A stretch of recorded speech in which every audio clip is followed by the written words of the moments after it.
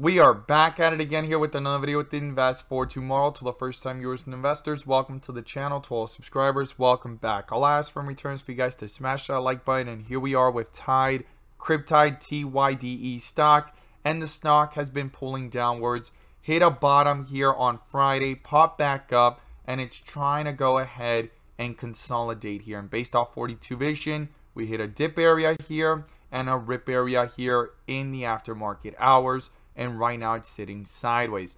Now, it wasn't the only stock going higher at the beginning of the day.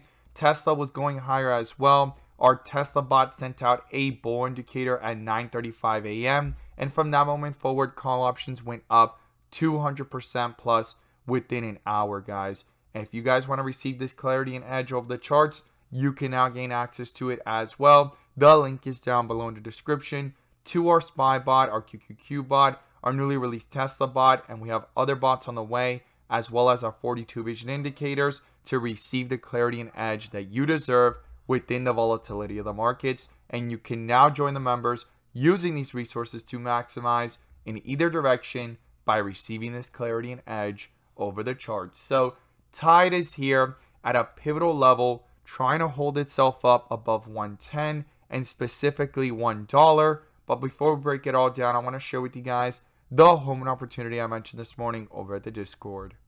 So the home runs of the day were spectacular, beyond expectations. And if you guys want to know about these stocks early on in the pre-market, check out the link down below in the description to the Discord. And by joining, you'll become part of our growing community of investors, all looking to learn and grow together. So these are the two stocks I mentioned this morning. Both of them gave jumps of 3 to 5%, 5 to 10% plus. But one of them turned out to be a home run, and that was APDN. Full strength on the pre-market here on 42 vision, consolidation towards the bell, and right after the bell it jumped up nearly 50% plus, consolidated, and hit a highest point of 200% plus on the day, guys. If you guys want to know about these stocks early on in the pre-market and receive this edge and clarity over the charts, and we strive for opportunities like these every single day, check out the link down below in the description to the Discord. We look forward to having you join us.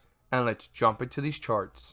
So here we are with Tyde, TYDE stock, and it continues to try to consolidate above 110. As we stated earlier in the video, I'm going to pull up the bull and bear indicators, which you can now gain access to as well. The link is down below in the description to the 42 vision indicator, getting connected to our SPY bot, our QQQ bot, our newly released Tesla bot, and we have other bots on the way so that you can receive the clarity and edge that you deserve within the volatility of the markets. And you can maximize on opportunities in either direction. And you can now join the members using these resources, maximizing whether stocks go up or go down by receiving this clarity and edge over the charts. So here we are with Tyde, and it was under a bull indicator in the aftermarket hours on Friday. Went from 110 all the way to highs of 137, pulled back down to 114, and ran up at the beginning of the day to 134. Consolidated and got a bear indicator, guys. Super important to realize that this bear indicator popped up today in the aftermarket hours. After all this volatility, this bear indicator has now canceled out this bull indicator. Super important to keep this in mind within the 30-minute. And we had just gotten a bull indicator that canceled the previous bear indicator from way up here at the 140s. And you could see that there was a resistance around the 130s to 140s. Multiple times throughout these last several days and weeks, and here we are now in the volatility under a bear indicator. Same thing goes for the 15-minute. Got a bear indicator around the same area, 116, and here we are at the 30-minute at 117, 116, getting a bear indicator in the aftermarket hours. Now, when you zoom out on the 4-hour, you could see same thing up here at 128, bear indicator, and all this volatility has still been canceled out. Even though a bull indicator has now popped up, things continue to come right back down to retest support levels down here because this bear indicator has been dominating. I'm going to continue to watch on 42 vision if things can try to come back up. But right now, the bulls are not putting up the fight to cancel out that bear indicator. If not, the bears are dominating. Now, on the 1 day, this has been under a bear indicator since way up here at $6. We are in a dip area, and we have tried to go from white with red borders to white with green borders. The next shift would be red with green borders, and a continuation. And I'm going to be watching for an eventual bull indicator to pop up in the process to cancel out this bear indicator. But right now, in the whole entire process of volatility, on the 4-hour, on the 1-day, we're under a bear indicator, and we just got one on the 30-minute and also on the 15-minute. So what are the key levels I'm watching? The first support is 110. Below that is down here at 105, and it found support at around $1. We definitely want to see this stay above $1. You could see how it hit a dip area here and bounced back up and followed its way back up to this rip area of bright green borders. And that is what we do here with 42 Vision. We're able to see the dips from the rips and the rips to the dips, and the bull and bear indicators are there as extra layers of confirmation to see what's going on within the move.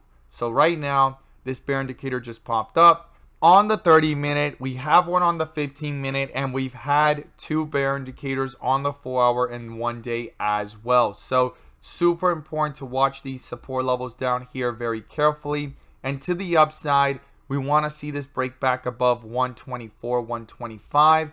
And then if it could get back up to the highs here of 135, will be a key level of resistance based off the history of the chart. And if it could break above 135 and find support here, and the bulls can continue to push up higher and cancel out that previous bear indicator and get a bull indicator and break out higher, the next resistance is up here at the 167 mark. Now, this was a big run that the stock had, and most of it has evaporated right back down, found support above $1, and I've talked about how important it is to stay above $1 in the bigger picture, not just for the run or for the sake of it actually running higher or whatnot. If not, for the actual strength here, if not, the bears are going to try to continue to tear this one down fairly fast, and it's going to go ahead and do what? Follow what BBIG has been doing, and BBIG is currently below $1. Now, even though they don't go hand in hand anymore, they're kind of indirect correlations, and they have had some moments of disconnect. They're not moving together per se. Now, Tyde is trying to do its own thing, and it's separate from BBIG, but the fact that both of them could end up below $1 and staying below $1 is going to be a very, very big sign that the bears are tearing this one down with BBIG, and also that it's following the overall crypto market. And the crypto market has been falling from recent highs and peaks up here of 24,000 back to 22,000. So there's a lot of volatility here as well, and Tyde is tied up indirectly with that niche and space with Web3 and NFTs and so forth. I look forward to seeing your thoughts down below. As always, thank you guys so much for watching, and let's make some money.